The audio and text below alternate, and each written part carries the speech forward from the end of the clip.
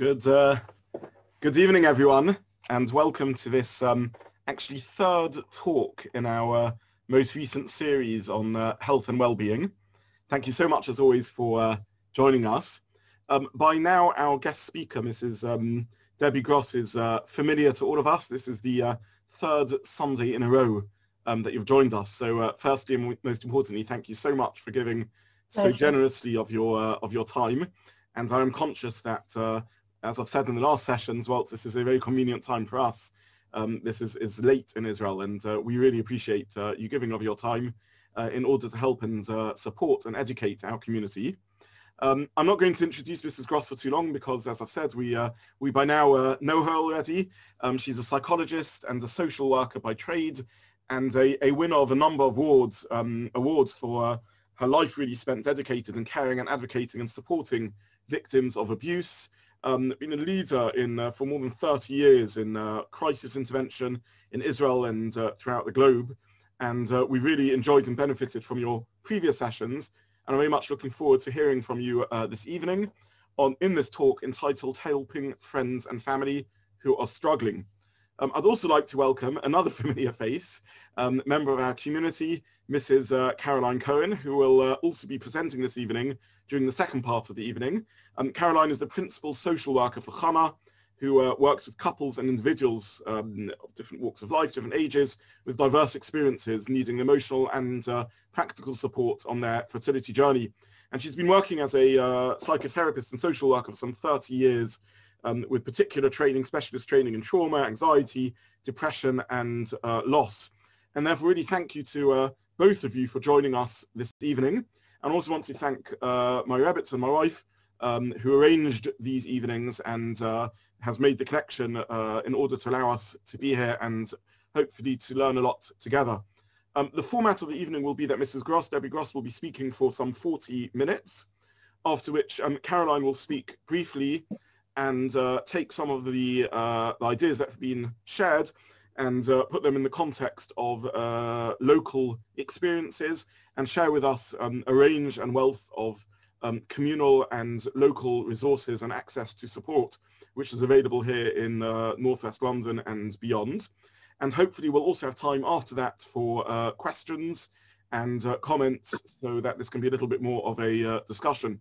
I'm going to follow the normal feedback format, and I'm going to mute everyone using the power of host. And please, though, do use the chat function to post questions.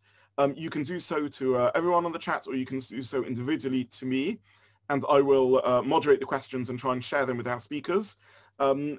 Please don't just post them to our guest speakers, because they've asked, sometimes it's hard for them when they're speaking to be able to check that they're keeping up to date with the chat. So if you want your question to have the best chance of being asked, please do post it to me, and I will do my best to make sure that our speakers are asked all the questions that are posted.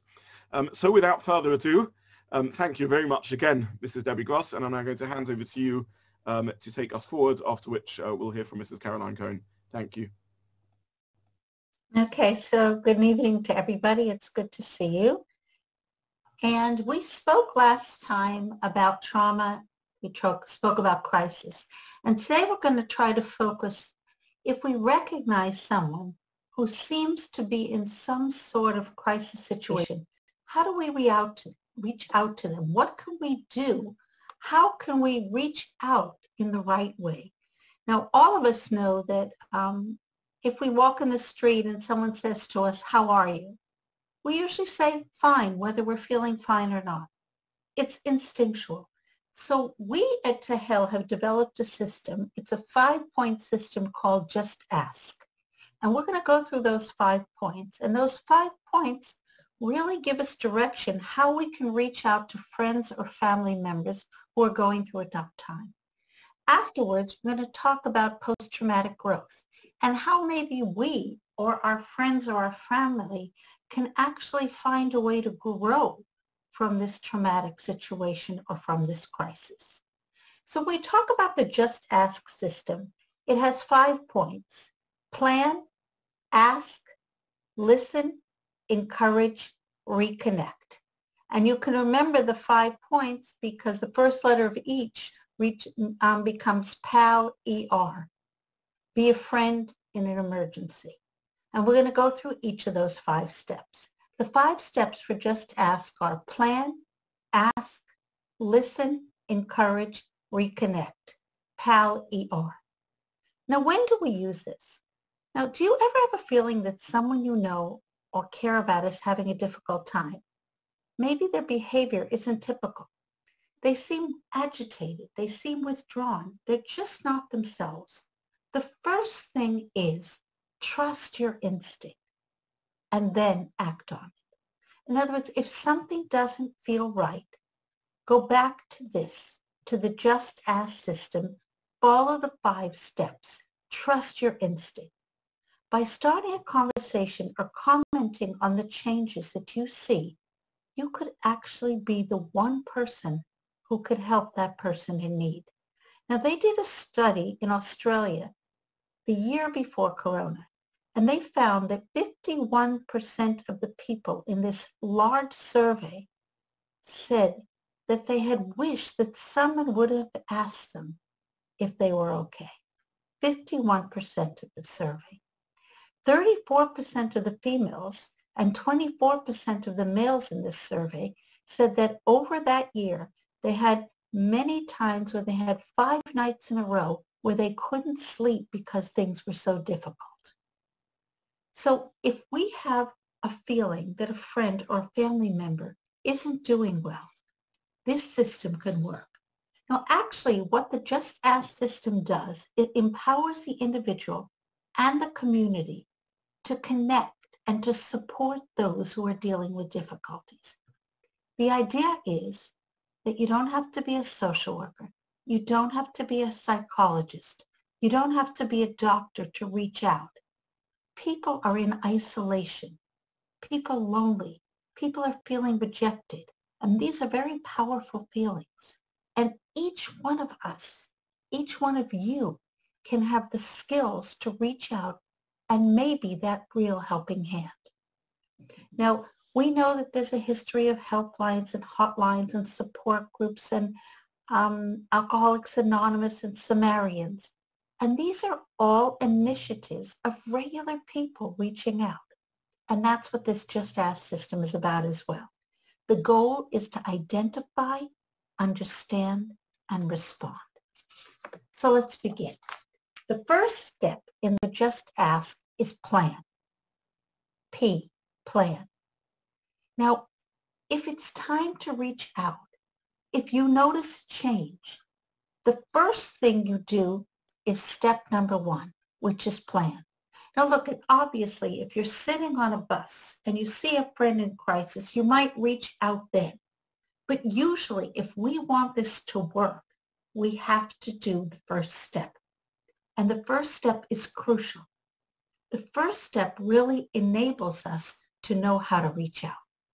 So first of all, what we're going to do is take a pen and paper or a computer or an iPad or a cell phone, and we're going to write down. What are we going to write down? Well, first of all, what are you seeing? What are you seeing in their behavior? What are you seeing that is giving you that feeling that something isn't right? Are you seeing confusion, irrational behavior, moodiness, concerns about the future? Write it down. Are there concerns that they have too many burdens? Are you seeing loneliness, low self-esteem? Do they seem to feel trapped? Do they seem in pain? Are you seeing anxiety, hopelessness, helplessness? Do they seem like another person? They just don't seem like themselves. Are you seeing anger? Are you seeing sadness? Any of these things, the first step is to write it down and note it in any way that's the right way for you. And then we're going to go to the next step in the plan. And we're going to write down, what are we seeing in their actions? Are we seeing mood swings? Are we seeing that they're withdrawing from the community or from their family or from their job? Are we seeing a change in their online behavior They used to be on Facebook and Instagram, and now weeks they haven't been on. They used to answer every WhatsApp or every email, and now days go by where they don't even answer at all. Do they seem to be losing an interest in the things that they enjoy? Are you seeing that they can't concentrate? Are you noticing less hygiene? They're not showering. They're not taking care of themselves. She used to always get a manicure every week, and now it's been months. Do they seem less concerned about their appearance? Are we seeing reckless behavior? A change in sleep patterns? Are we seeing drug or alcohol use or an increase in alcohol use? Are we seeing anxiety? So in the first step in the plan, we're going to notice the changes. We're going to look for these things that we just talked about, and we're going to write down, what do we see? And this is crucial. The next thing is we're going to note, are there any events in their life in the past 6 months or a year? Have there been events in their life that could be crucial and could indicate they're struggling? Have they had relationship issues? Maybe they're in the middle of a divorce. Maybe they had a breakup with a boyfriend. Are they having health issues? Do they have work pressure? Or maybe they were put on leave, or maybe they were fired. Are they having financial stress? And certainly under the COVID-19, we're seeing a lot of that. Are they under constant stress? Did they lose someone they care about? Or did they lose something they care about? And we're going to think back over these past months. Have there been any events in that person's life that I should note down before I go talk to them? Now, the next step in the planning is about me. Okay, I wrote down about them, and now I have to check myself. Before you ask, you have to check with yourself and your own life. Are you in a good place now in your life so that you can reach out? Are you generally willing to listen and put time into this? Do you have time and energy now? If you're marrying off your daughter in 2 days, I'm not sure this is the right time to reach out. And I say that seriously, because when we get to step 4 and 5, you're going to see this is a real undertaking. Do you want to reach out? Are you yourself overburdened? Are you going through a crisis? Are you the right person to have this talk with them? So we're going to check what we see in them, and then we're going to check ourselves and make sure this is the right time for me to do this. And then the next step, it was going to prepare ourselves. We have to prepare ourselves emotionally for this conversation. Because if we go and we're not prepared emotionally, and then we react defensively or offensively because of what they say, well, we've done more damage than good. So how do I prepare myself? Do you understand you could be rejected? Do you understand that maybe they don't want help? Do you understand that you can't fix and you can't solve their problem? And that is crucial. You know, if we go into helping with the idea that we're going to solve the person's problem, we're really going to fail. We can't solve their problem, but we can be there to help them. And that is a crucial difference. Do you understand that you can't fix them? Do you understand that they may not want to talk? They may not want to open up. Or do you understand that they may not want to talk to you? And I have to prepare myself for this, because what's the sense of going out to help? Then I'm going to feel rejected, and then they're going to feel guilty that I feel rejected, and then they're going to feel worse than they felt. So I am preparing myself that it could be they won't talk, that it could be they'll say no, that it could be they'll reject me. And once I've prepared myself, I have the final part of the plan. Choose the moment. Where should this conversation take place? I'm not going to open up this conversation in the middle of the kitchen when everyone's standing around. But think 1 minute. Think 1 minute in our impulsivity. How often do we do that? Our daughter comes into the kitchen and she looks so depressed, and it hurts our heart, and we right away start talking. Do I honestly think she's going to open up to me in this situation? Where should I have this talk? I have to allow for privacy. It has to be in a place where we can have a one-to-one private talk. It has to be a place that I can talk to her and she can feel safe. And then I have to figure out when, what time of day, what hour is right to have this talk, and allow enough time. I'm not going to start the talk 10 minutes before I have to get out of the house and get off to work. What time, where, and allow enough time.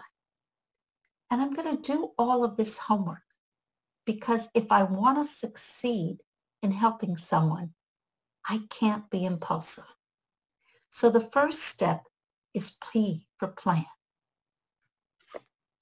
The second step is ask. And how are we going to do that? Well, you're going to take that list you made, and there's a reason for the list. That list is going to show that you noticed. That list is going to show that you care. That list is going to show your empathy. And what you're going to do is tell them, I've noticed lately that you're not on WhatsApp and you're not on Facebook. I noticed that you haven't been going to work. You seem exhausted. You seem so tired. I'm going to tell that person what I've noticed. What are my concerns? And then I'm going to say, are you okay? 3 magical words. Are you okay? And because I've already done the background and they see that I've really looked at them, I've really been concerned about them, I've really thought this out. And then when I say, are you okay? There's a much bigger chance that they'll answer me. It's very different than I see someone in the street and I say, how are you doing? Are you okay? I'm showing them that I care. I'm showing them that I want to help.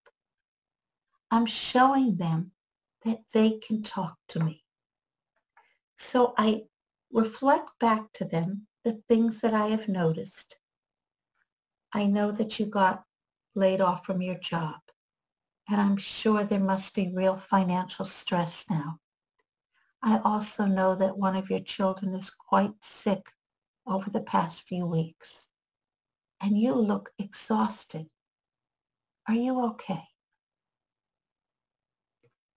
And the final part to the ask step is to respect their privacy and respect their confidentiality.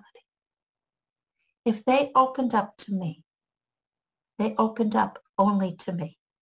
Now, we all know if we're talking about a teenager or someone under the age of 18, I can't promise confidentiality. So let's start right there first. Before I talk to anyone under 18, I have to remember that it could be they will tell me something that I might have to report. So if they ask me, do you promise not to tell anyone? I can't give that promise. So many times teenagers would say to me, you know, Debbie, I finally trusted an adult. I finally found someone I could trust, and she betrayed my trust also. She promised me she wouldn't tell anyone. So under 18, we can't make that promise. Often what I will say is everything you tell me will stay between us unless it's a case that I might have to report, but I'll try to tell you beforehand. And then if she doesn't tell me, she doesn't tell me, but I don't betray her trust. But someone over 18, I have to respect their privacy and their confidentiality, which means I can't tell it to other people. And I have to really think, how am I going to help them in that situation? So we've talked about plan and we've talked about ask. And now we've reached the third step, the L for listen. Now, it seems really obvious to all of us, right? We're going to ask and then we're going to listen. It is so hard to listen. I've been working in therapy for over 40 years. I teach people how to listen, and I have to tell you, it's still a daily struggle for me. It's a real struggle for me to listen. Why? Because my brain is always thinking, okay, what am I going to tell her to do? And what good advice do I have for her? And I have to stop that. In order to listen, I have to really listen. And we're going to use the technique called active listening. And what is active listening? Allow them to finish their sentences before you say anything. Don't jump in. Let her finish her sentence. Allow her to finish her thoughts before you jump in. So again, you could say, okay, Debbie, this is easy stuff. I must tell you, over the past 2 months, my poor husband has complained many times, you didn't even let me finish the sentence, Debbie. And I know it's true because of all the stress of work. I see already how my listening skills at home probably aren't as good as they should be. So let them finish thoughts. Let them finish sentences. Don't interrupt. Encourage them to explain. Could you tell me more? I'd like to understand more. Now, one of the best ways to listen is to use the technique of reflection. Reflect back the content of what they said. Reflect back the feelings that you heard. Now, reflection doesn't mean I'm going to be a parrot. You told me that yesterday you got in the car and you drove to the hospital, and then when you got stopped in the admission room, except I'm not doing that. I'm reflecting back some of what they said or some of what they are feeling so that they can see I'm with them, and this encourages them to talk more. Reflection is an amazing tool because if we reflect, people will talk more. Versus if we ask questions, they often close up. It's okay to ask them if you understood them correctly. How long have you felt this way? I care. I'd like to hear more. Tell me more what's going on in your life. I want to help. And a good part of listening is also reassurance. Reassurance that it is a tough situation. Reassurance that it is scary.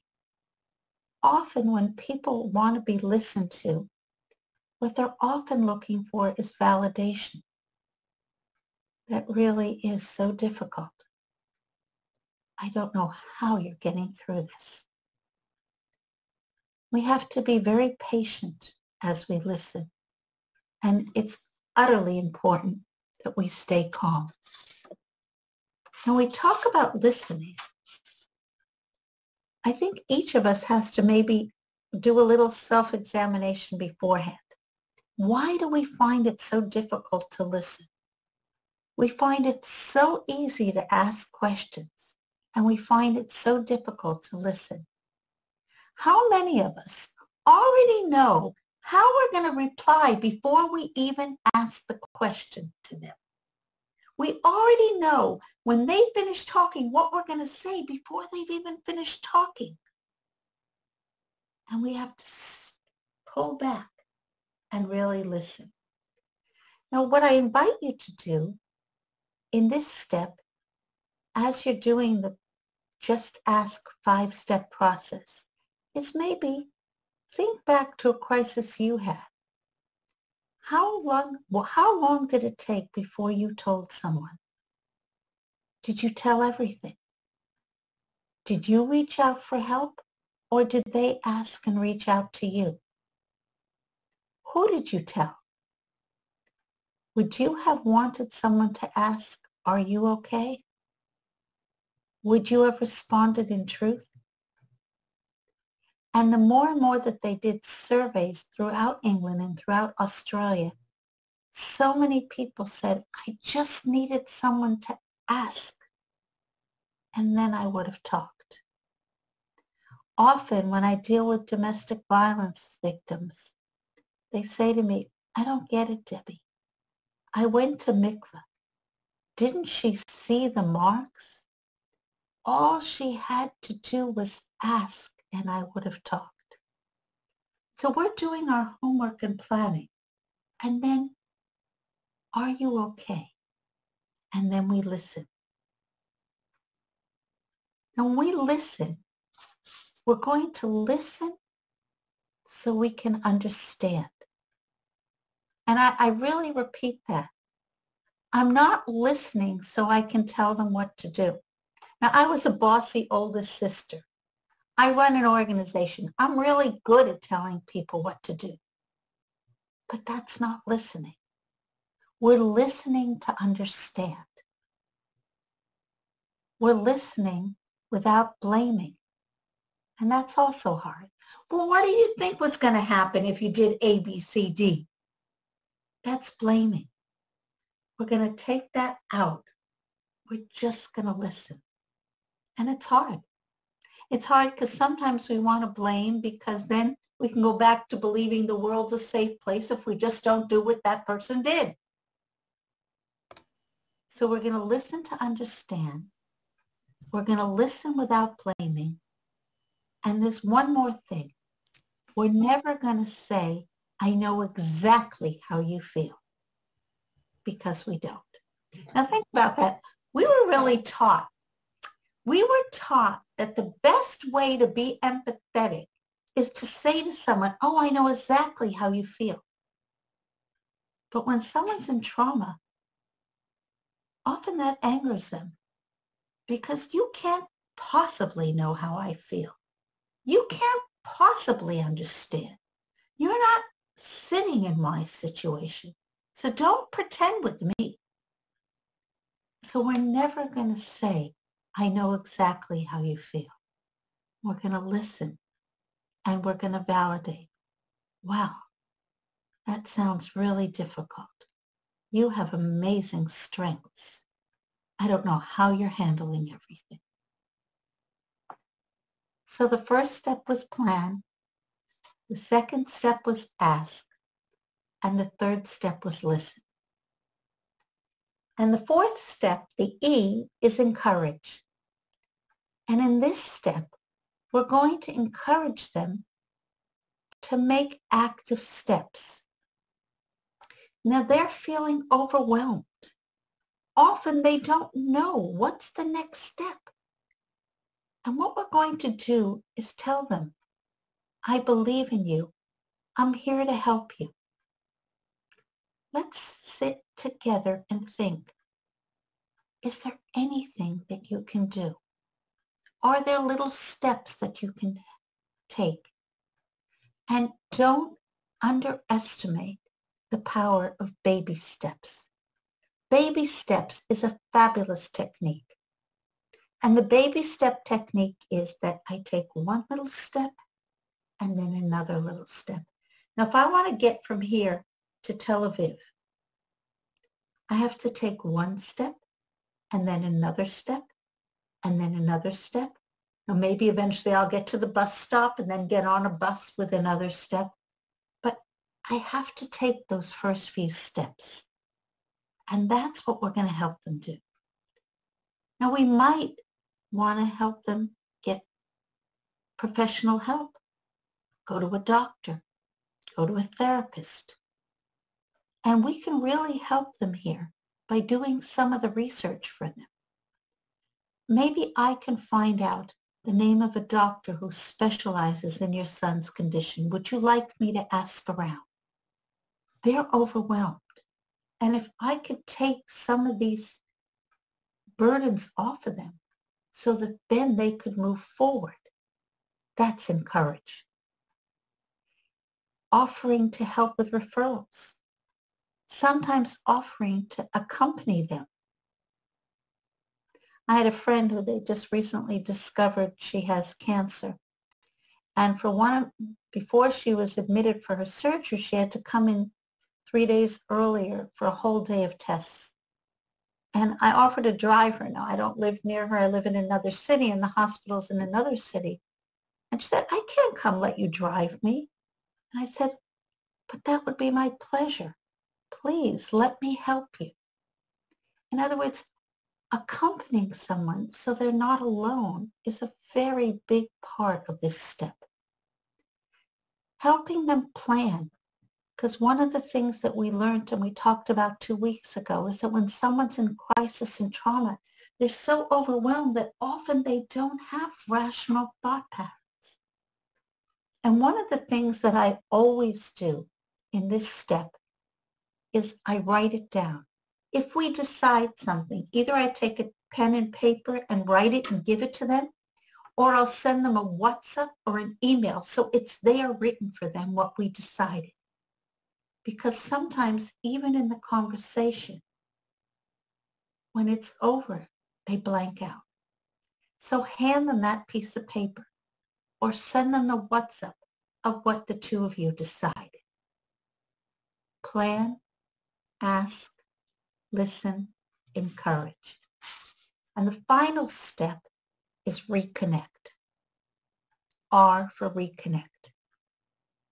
What I'm going to do during this talk is schedule a time to check back in with them.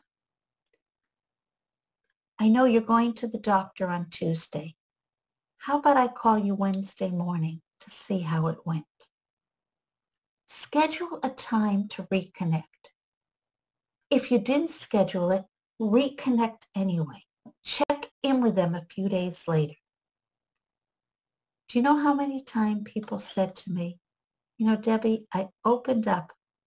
I really told them everything, and then boom, they disappeared. I felt used. I felt ichsa. Reconnect is crucial. And that's why we said in the first step, do you have time?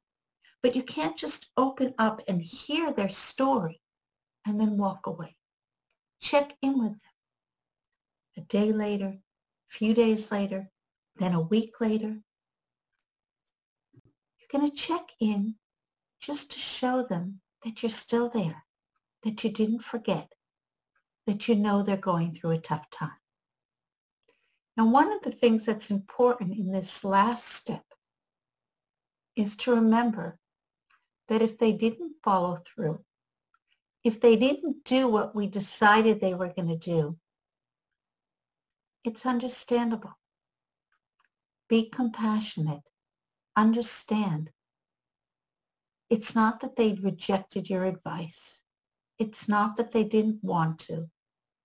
They couldn't. And we're going to offer emotional support when we check in. Now remember, you can't force someone to get help. You can't force someone to take help. You can't solve their problems. But what you can do is be with them, is walk with them, is listen to them, and most important, not abandon them. And one of the things we might also do in this final step is try to see if there's some support network that they can lapse onto. Who else can they tell? Who else can give them support? So PAL, ER, plan, ask, listen, encourage, reconnect. Just ask. Now, when we talk about the just ask system, we also have to think a little bit about what these people are going through. We live in a society where everybody has to be Superman.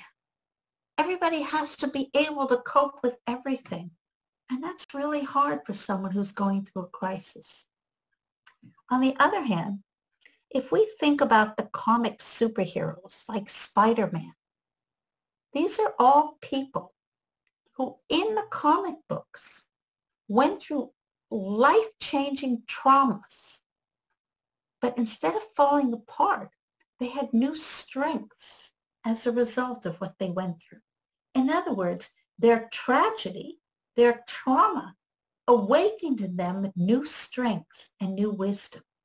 And if you look at all the superheroes, Spider-Man and all of these others, it's amazing. Their tragedy allowed them to develop these strengths. Now, you've all heard the saying from Nietzsche, what doesn't kill me makes me stronger. And what we're talking about is whether you or a friend or a family member is going through a crisis, it's not the end of the story. Today we talk more and more about post-traumatic growth, about the fact that we can all grow from a crisis. We all will face difficulties and difficult events in our lives. Well, sometimes what happened cannot be undone. Our choice is not how to pretend it didn't happen. Our choice is how to move forward and grow from this event. Professor Tedeschi and Lawrence Calhoun in the 1990s first began talking about post-traumatic growth, how two people can go through the same incident and one of them will grow. And what they learned in their study is that often people are much stronger than they thought. And one quote from their study is, "I'm more vulnerable than I thought, but I'm much stronger than I ever imagined." So I think that is really a good depiction of what trauma is. Because trauma is that we suddenly realize how vulnerable we are. But post-traumatic growth is realizing we're also so much stronger than we ever imagined. Now, when we talk about somebody going through a crisis, people can't change the fact that that crisis or trauma happened. Leave my house. But 50% of the people who experience a traumatic event will report at least one positive change in their life as a result. And let's compare that to the fact that 15% will develop post-traumatic stress disorder. So we all hear about the fact that if there's a trauma, you can get PTSD. But actually, 15% will get PTSD.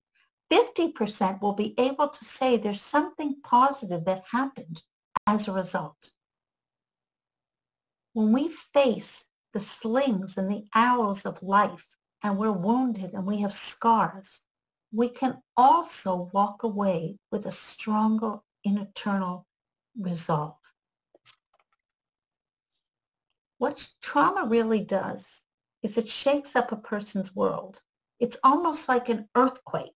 And we talked about that 2 weeks ago. The ground underneath them is taken out. And what happens then is their beliefs, and we talked about their assumptions and their beliefs that are shattered. But after these beliefs are shattered, it can allow them to build new, stronger beliefs also. Viktor Frankl says, the father of logotherapy, says, when we are no longer able to change a situation, we are challenged to change ourselves. So in other words, when we're in a situation that we can't change, what we can do is grow and change ourselves. And this gives us something to maybe help us survive this terrible situation. Two people encounter adversity. One will succumb and one may thrive. And really, it's the person who can accept that breakage and then rebuild himself that will get this post-traumatic growth. Now there's, I don't know if any of you read Kitchen's Wisdom by Naomi Rachel Regan. And she talks a lot about working with patients with different types of cancer. And she had one patient who they cut off his legs and he was in a very bad state. And she had him draw a picture. And he drew a picture of a vase with a gigantic crack. And he said, that's me now. Years later, he came back to volunteer with patients who went through what he went through. And he was in a remarkable place. And he was helping and he was living a good life. And he was really post-traumatic growth through and through. And the doctor called him back in to her office and she took out the picture. And she said, do you remember this picture? And he took a yellow crayon and he colored on that crack. And he said, that's where the light came through. So when everything is shattered and you can't put that vase back together, but maybe you can take each piece of glass and make a mosaic. We have to believe that we can grow from these. We can grow from these traumas. And we have to help the person that we're listening to or who's struggling to believe that as well. Now, Charlotte Delbo wrote a book, Auschwitz and After, where she talked about a lot of what she went through in Auschwitz. And one quote that she said in her book was, I've returned from a world beyond knowledge and now must unlearn, for otherwise I clearly see I can no longer live. In other words, what she said is that I had to relearn how to live and to put that in a different rubric.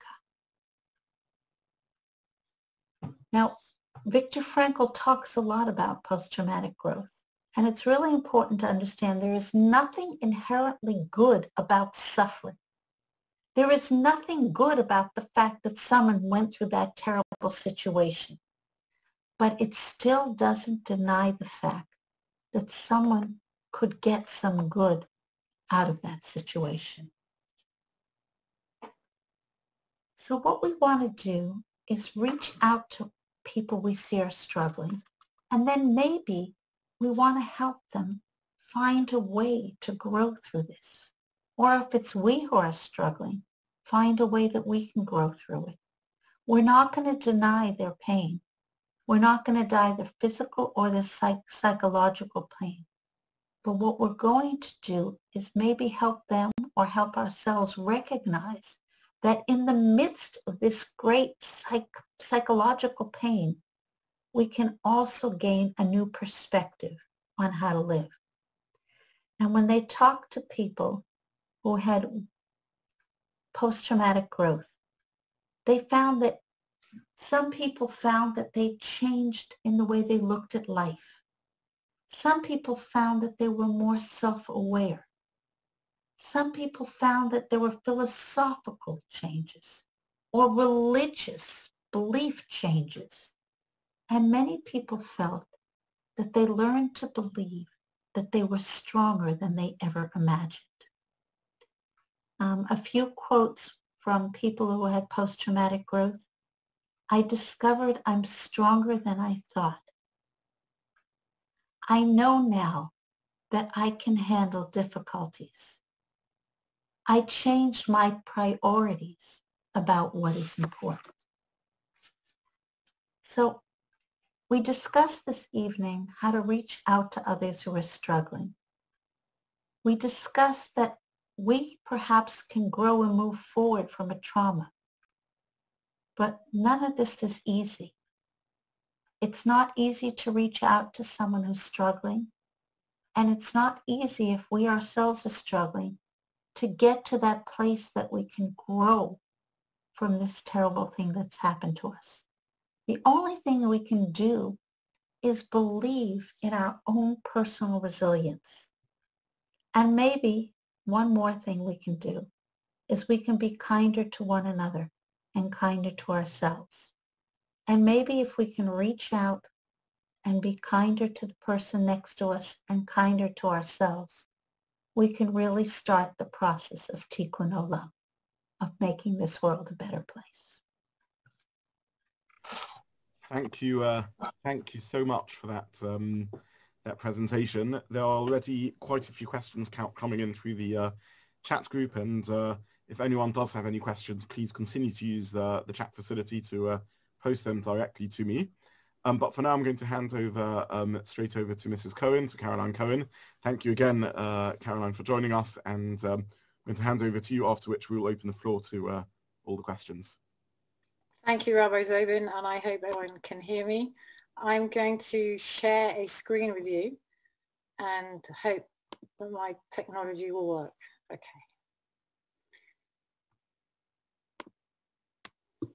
Is there anyone out there? Is anyone listening? And can they help me? We know that our community has been phenomenal about hearing those who are calling out for help. Our Rav and Rebbetzin, our trustees, and all our lay people. But sometimes people call out for help with a whisper. Sometimes people aren't even able to whisper. And we want to listen to them, as Debbie's just spoken about. We want to hear those unspoken words for help. And that's why Rabbi Zobin and Rebbetzin Zobin have spearheaded a project involving a team of professionals. And that project is called Listener. We want to show you at the community of Ner that we are listening to you. We're listening to you because you, like me, we've all experienced challenges this year. COVID has affected all of us. It might be you, it might be a parent, it might be a child of yours, a sibling, a friend, a neighbor, a partner. We want to hear from all of you. Who is Listener? Well, Listener is a team of psychotherapists and psychologists like myself, fully accredited, experienced, working in the Jewish community. And we are going to be led by my colleague, Mr. Shimon Schwab, who works with me at Chana. He's a psychotherapist, and he's been trained at the most respected academic institutions in London. I'd like to share with you a model designed by a lady called Mary Jo Barrett, who lives in Chicago, a Jewish social worker. In fact, I first heard her speak at an event that Debbie organized at Tahel. Her model is as follows. It's called the collaborative change model. And we're going to use the example of making a cup of tea to understand her model. So what does Mary Jo say? She says, imagine you are ill. In the past, I would say, imagine that you have the flu, but let's imagine you have COVID. And you're lying in bed and you're desperate for a hot drink. So the context is, I'm desperate for a hot drink and I can't get it. I can't even think how to put my leg out of my bed and go and get it. Let alone turn on the tap, pour the water in the kettle, put the tea bag in the cup, put the hot water on it, let the tea bag stew, pull the tea bag out, put the milk in. I can't face that challenge. Let alone imagine the consolidation at the end, which is drinking that cup of tea. So let's apply Mary Jo's collaborative change model to what we're here for tonight. We at the team at Listener want to understand your context. Imagine you're at Spaghetti Junction, the picture on your right, and you haven't got a clue which pathway you should take. You're stuck. You're contracted. You're stuck in that space. You're feeling low. It's dark. It's depressing. You've been through some horrors. We at the team at Listener want to understand that. We want to listen to you, as Debbie emphasized. What is the individual challenge that will help you open up that context, help you expand, help you develop? We want to help you find the right pathway. What services are out there for you? So we want to collaborate with you, because we know from Mary Jo's research that when someone collaborates with you, as Debbie's just emphasized beautifully, then it's easier to take that next step. On the team at Listener, there are all therapists and psychologists who are aware of the many services out there. And at the end of this session, Rabbi Zobin will post a list of many of those services, So we know, and we've crafted this list for you, we know the helplines that are out there. So that if in the middle of the night you need some help, you want someone to talk to, someone to be there with you at that moment, those helplines are listed there. And also websites which you can reach out to and write on those websites. People on the team have worked in the NHS, people like myself. We respect the NHS greatly, but we also know that in these times, the NHS is massively stretched. We will help you first access the NHS, but if they can't be there for you in the way that you need to be there, we will suggest other options. And we in London have the luxury of so many wonderful Jewish social services.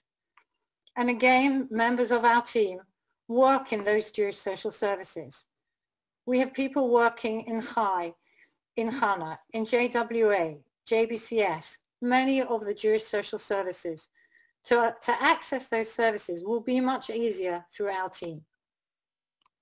So going back to the model, Listener is here to be with you in your context, to understand where you're at, and to understand what is going to be your challenge to help you move from that context. And we will want to understand with you what will look like the point of consolidation, what will look like a place where we've done something together, where it's worked for you. So to summarize, we are going to make sense of the service options out there for you by figuring out what you need. And we will hold your hands to make those contacts. And this will all be done with a team of professionals, all in the utmost of confidence. When is this going to start? Well, please God, next Sunday on our NAIR website, there will be a listener page.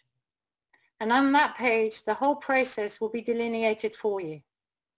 There'll be FAQs. You'll be able to see a list of the therapists. You will be able to see our beautiful photos. And there'll be our bios there. And you'll see what our expertise are. And you'll have the opportunity to choose the therapist you want to meet with. And all you'll need to do is send an email to a confidential email address that is just the email address of Listener. It's not the main NAIR email address. It's purely a confidential email address for NAIR. You'll be able to book your call or Zoom meeting, and you'll be able to have 6 meetings in total. So this service, Listener, this project, we hope that we will be able to expand this project to the greater community, the greater Jewish community, and to share it with other faith communities in the wider UK. What's left for me to say is a major thank you to Rabbi and Rebbetzin Zobin for having their vision, for joining with us and the trustees and lay leadership of NAIR and the many volunteers of NAIR to make this work, and to my colleagues at Chana who have helped us by allowing us to use their model, to use their structural systems, to build this structure so quickly to ensure that listener can start next week.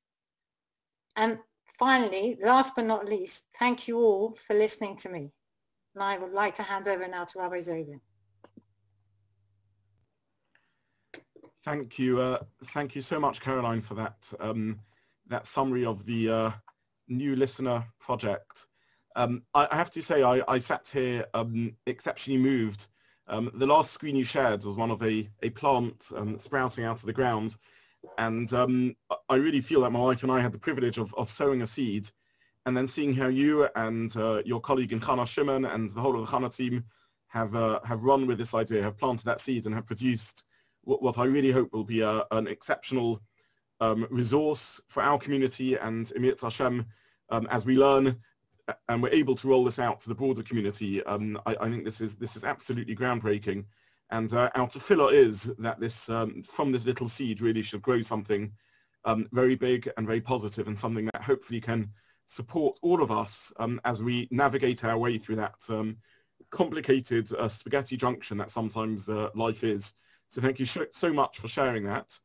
I really look forward to us being able to launch this next Sunday, and for the community to begin accessing this this resource. I'm going to paste on the chat group the document that you and your team prepared, which summarizes some of the resources that are available across the community for now. It's a link to Dropbox, and one can get a PDF there of a summary of all the resources. But equally, we recognize that very often the array of resources are confusing, and we hope that the Listener project will help all of us work our way through these different resources that are available and navigate our way through difficult times.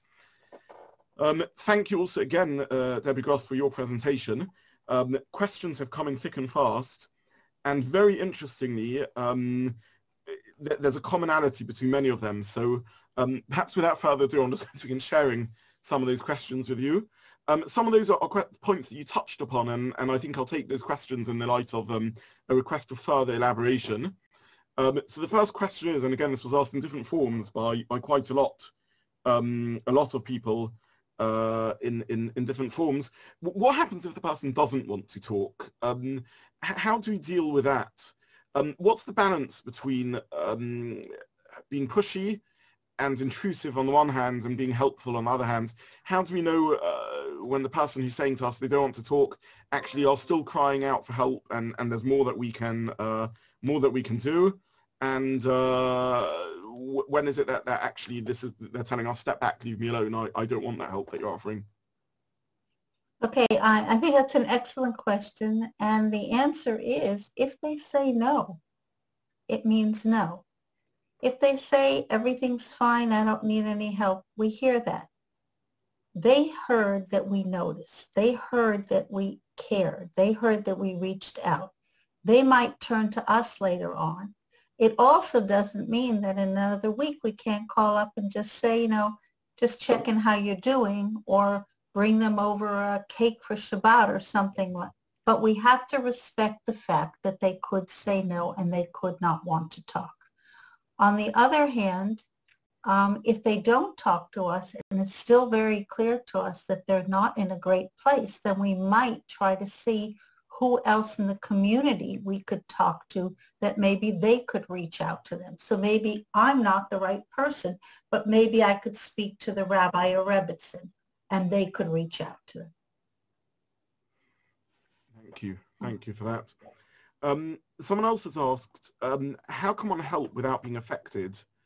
And how does one take that step back? You spoke about perhaps only reaching out to offer support when one knows one's in a place where one can help. But even if perhaps one is starting from a position of health and well-being, one is sometimes affected by the support one gives. And can you just speak a little bit about how one establishes boundaries and how one does take that step back when one needs to, and how one perhaps supports oneself through the process of helping someone else? Boundaries is the whole key. And I can't help somebody if I don't put boundaries in place. So in other words, I have to really know myself how many hours I can devote to this. And the hours that I can't, I have to not answer the phone, or I have to say, I can't talk now, I'll call you later. And even sometimes if you see that you're really involved with someone who really is pulling all of your energies, it might even be a good idea to speak to a professional to help them figure out with you how to put the boundaries. So it's hard to say generally, how do you put the boundaries, because each case will be different, but you're not helping them if you're not keeping your boundaries. You're not helping them if you're going to be depleted, because then what's going to happen is you're going to be resentful and they're going to feel it. And then they're just going to feel more guilty. So it's okay to say, look at how about if I call you in 3 days? It's okay to reach out once a day. You don't have to be on call 24/7.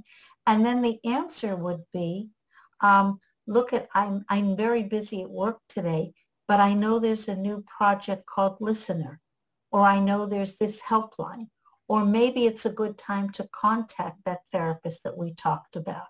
In other words, you are not meant to be the professional. You are just helping to push them on. So that's a good place to say, why don't you call this, or why don't you do this? Thank you very much. I've actually just had a question come in which I'll take. And I should mention, because this question has done this, you do have the facility on Zoom to change your username.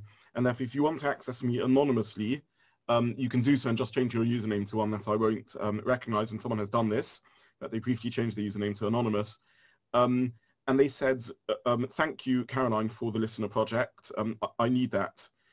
Please, can you just summarize when that will happen and how I can access it? So maybe I'll just take that and give a little summary of that. So this, as Caroline mentioned, this will hopefully be up and running next Sunday, and the information will be available on our website. But just very briefly, the listener vision, the listener project, will be an online portal, an online booking form or email address, which you'll be able to email. It won't go through the normal Mayor Yisrael systems, and it will allow you to book a phone call or Zoom session with one of the therapists on the team, and there's a range of therapists on the team.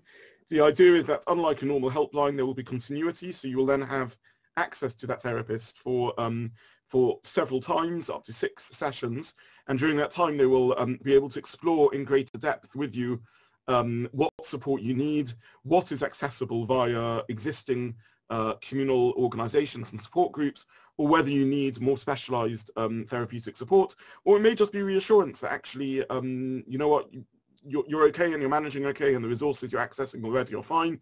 It may be direction to other learning resources, or it may be a fuller therapeutic support.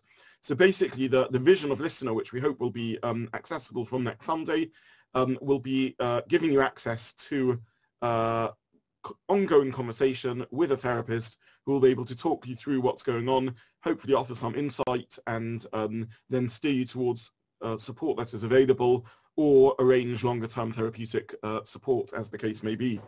Thank you for your words of appreciation for that, and for expressing how needed that is. Now, there are several further questions here. 2 of the questions actually use the same words, worrying about being patronizing and condescending.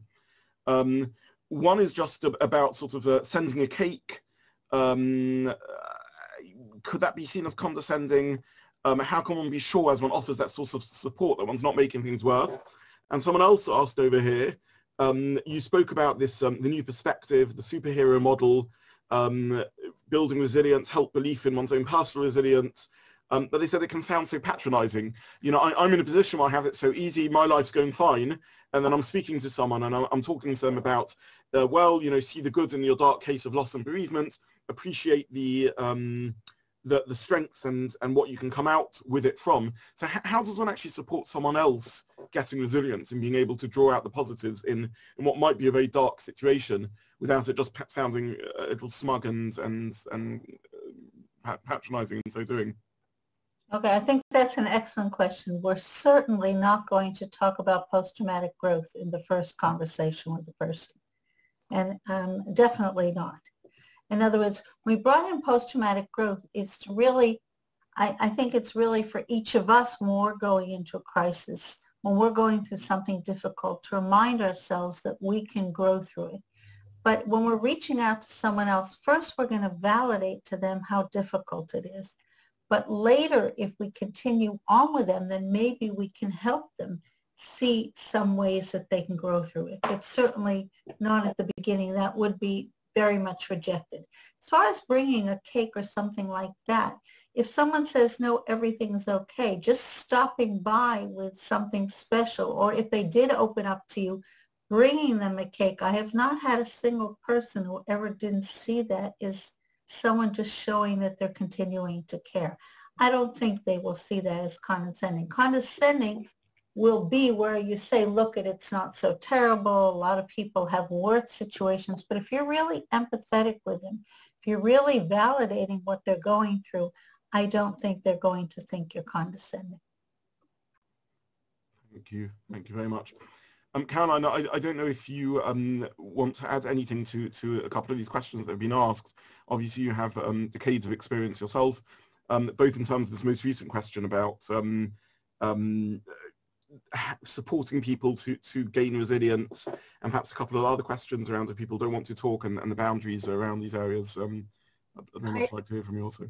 Yeah, I'd like to add that listener will be there for people if you have a family member that's in need of help and that you don't know how to help them, or a friend or a neighbor, any of the people that I highlighted before.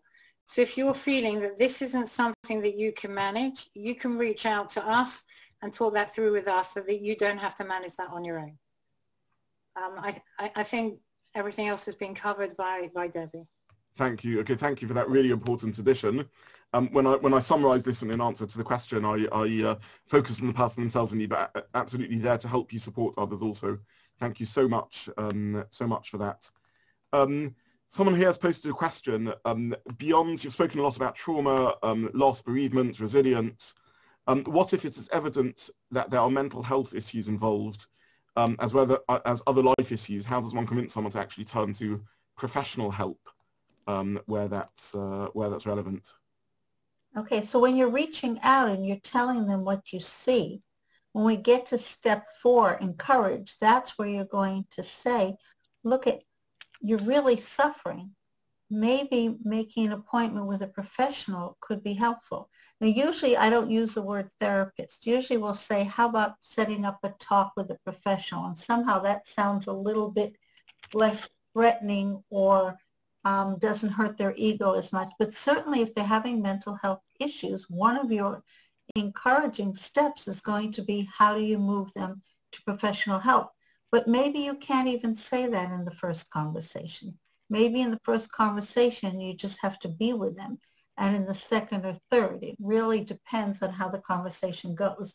And then you could call the listener to really figure out where can you refer them to so that when you come back to them, you actually have names for them. Thank you. Thank you for that.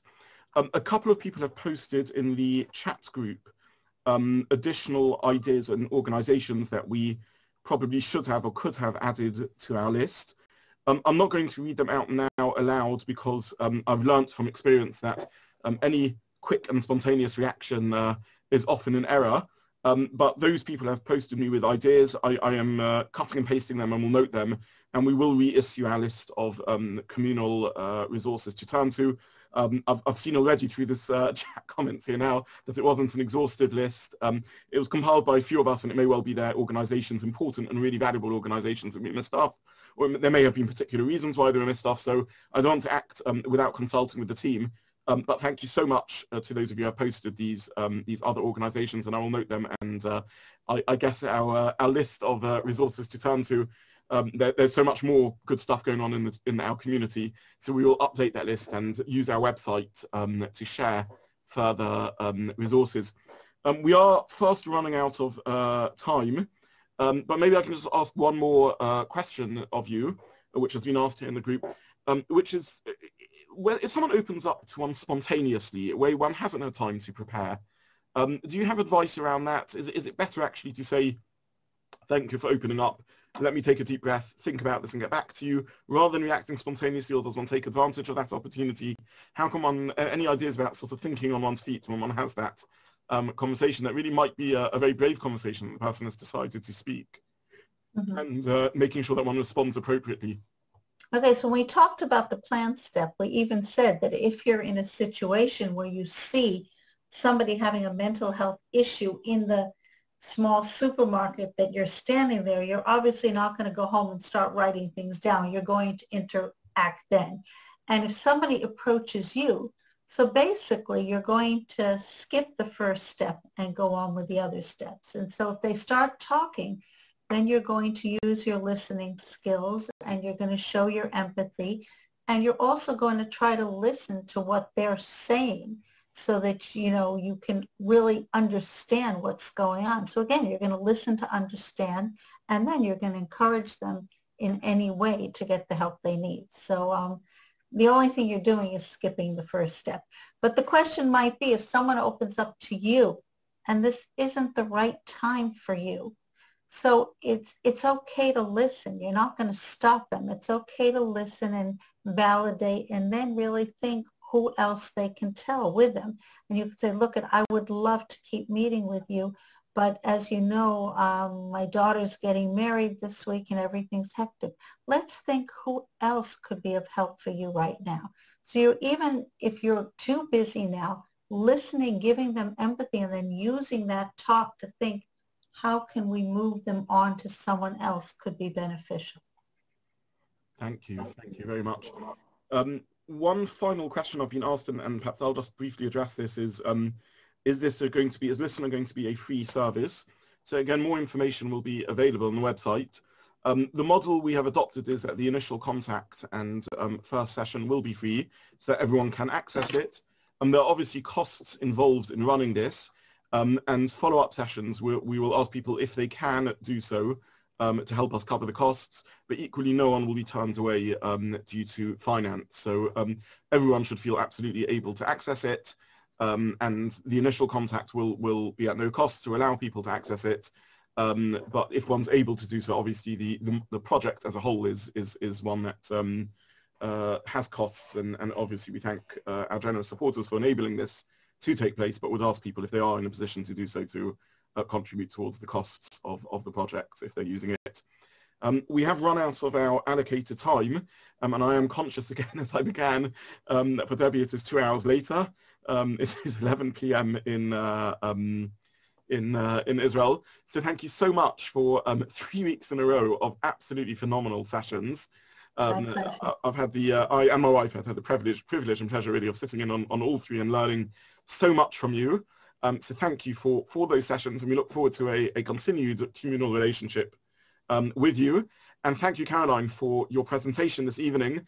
But the presentation really is the tip of the iceberg of weeks of exceptional work and effort and vision put into building the Listener Project. And we are sure that this will be an exceptional resource for our community, and to me, it's Hashem in the long run for the broader, wider community also. Thank you so much for sharing the summary of it. And to everyone here on this meeting, thank you for joining us this evening. Please spread the word about the Listener Project, and let's hope we can all help and support each other using some of the insight and vision and wisdom that we've achieved this evening. Thank you so much again, and to everyone, have a good evening.